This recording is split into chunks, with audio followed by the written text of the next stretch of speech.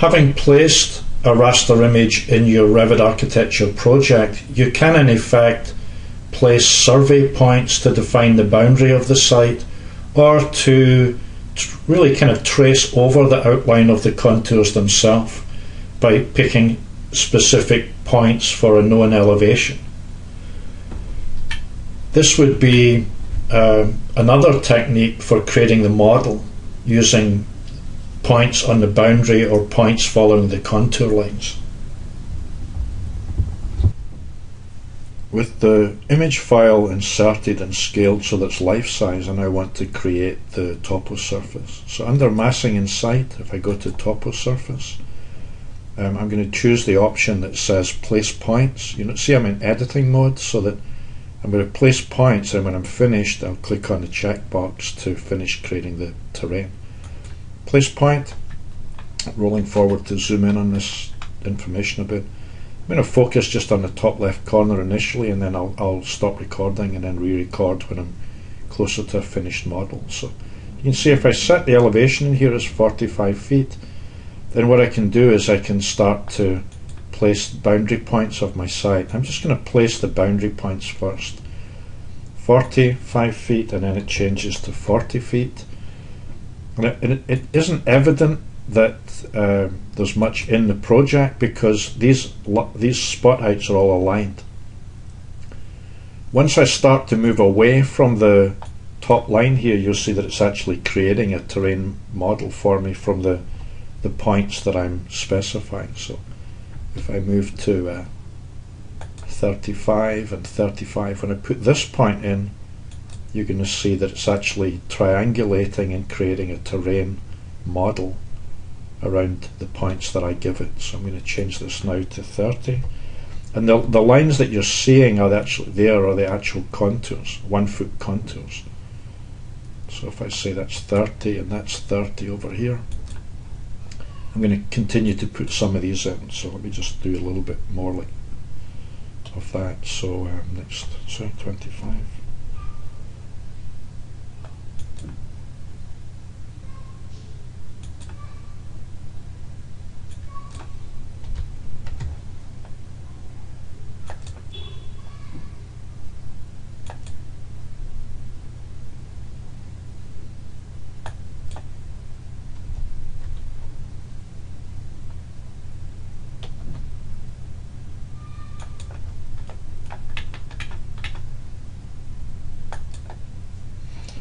Okay, so what I would typically do is go around and place all of the points where the contours are crossing the boundary.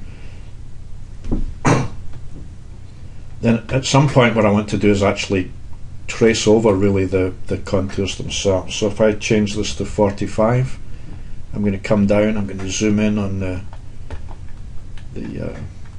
contour itself, and I'm placing points to represent where the contour is.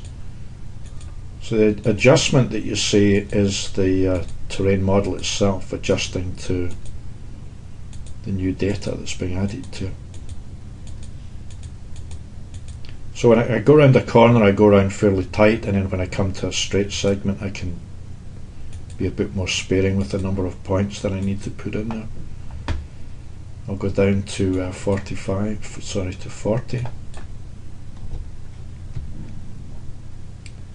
I'll start to put in some points on this.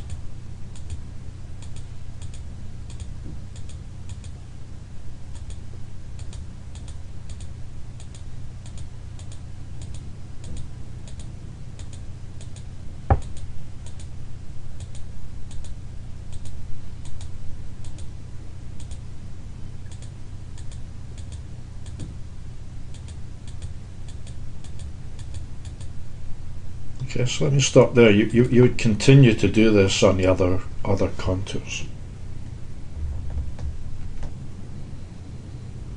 I've got the majority of the points placed that represented the contours, but I can see that I've got some like flat surfaces, I've got some edges to the model, I've got missing data where it doesn't quite know what to do, I've got contours that don't really look too much like contours.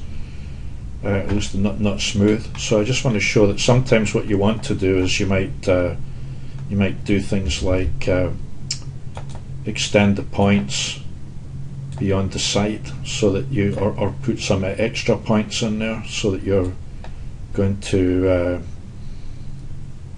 really extend the contour lines themselves. Or you might want to come in and put in some additional points. So under here where I'm saying place a point, I know this is at 45 foot elevation, but I know that it goes a bit higher than that. So ridge lines and trough lines are things that the representative topography doesn't display very well. So I might want to put in some extra points. So what I'm going to say is, let's go to maybe like something like 47, and I'm going to put something that looks a bit more like a ridge.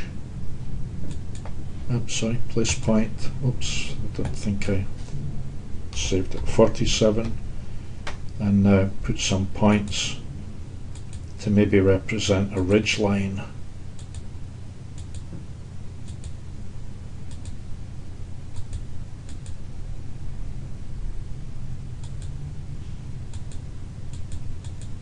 On the model here.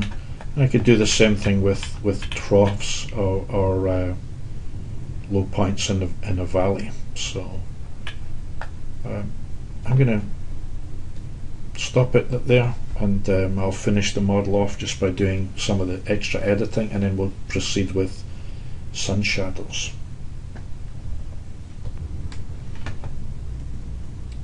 Just place a few points down here to make sure I'm covering the whole site.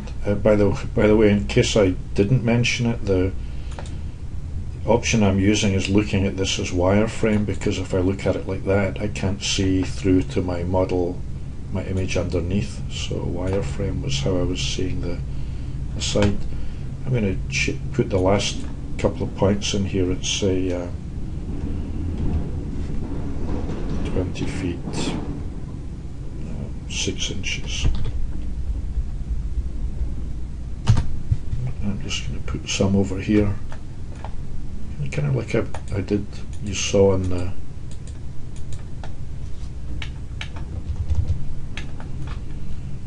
previous exercise, where we used a file that already had contours, but now I'm simulating something beyond the edge of my site, so I can trim this and get back to something that's a bit more realistic.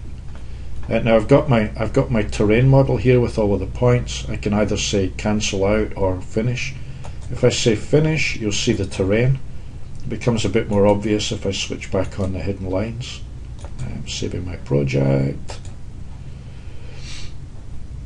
And there's my terrain model. If I look at it in 3D, I'll actually see that it's got material on it. The material comes from manage and object styles. So for topography, by default, it has this site earth material. And I'm now ready to trim the edges and start with my studies.